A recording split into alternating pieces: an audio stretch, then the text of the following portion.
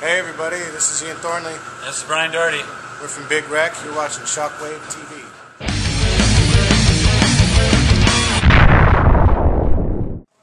So what I really dig about you guys is basically, you know, out of all three Big Wreck albums, two Thornley albums, there's a consistency to the sound, but there's always change and evolution that happens in the songwriting here. I mean, the Thornley stuff had a little bit heavier of an edge to it.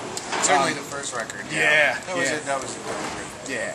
But I like, with Albatross, it seems that you kind of took all that stuff in maybe, I guess, time, experience. You know, maturity, like all of that, a lot of it's conscious and a lot of it's not, you know. Yeah. I mean, I always say this, but whenever you set out to make an album, you have a sort of picture in your head of what you're going to do.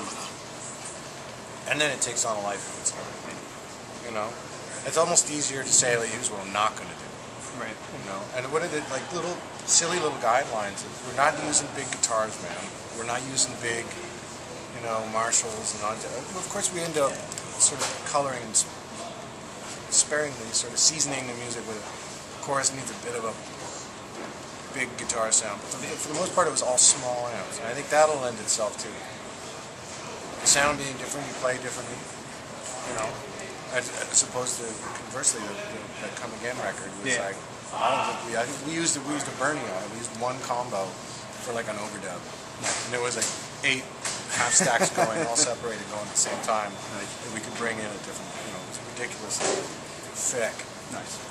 But yeah, you know, I like growing or just seeing what you can get away with. Yeah. You know. Yeah. I think maybe that's what growing is. I don't know. I was thinking about this, it was last night or the night before. I said, how much you can get away with. Listen with the, like, stuff I was telling you I'm working on at home. It's like, could this be this kind of song or that kind of song? Right. And can I sing the word baby? Right? No. Can you that's sing what it I'm saying. Conviction. That's the thing. Yeah. Like, not again. Bono does it, and you're like, yeah, that's pretty badass. Yeah. And then I saw an interview with Dan Lanois, and he was like, yeah, Bono was wondering, like, can I get away with singing baby, baby, baby? And I'm like, fucking hey, man, he wonders the same shit. Like, this Bono we're talking about. Yeah. With Mr. Shades. Like, this is the guy. Yeah.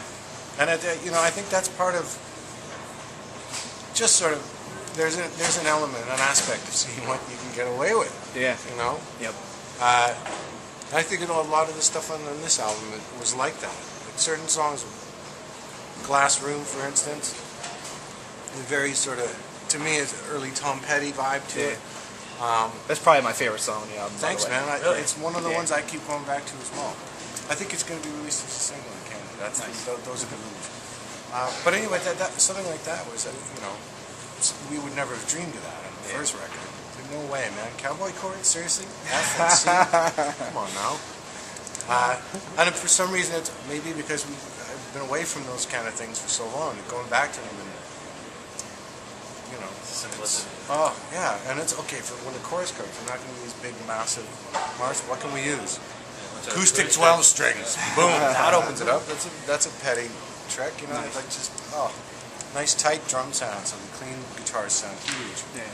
Well, it's funny you mentioned the Knopfler thing too, because Control is there in that range, man. That's a great song. I had it. That's sort of like that one actually started. I've been asked about that, and of course his name comes up. Yeah, rightfully so.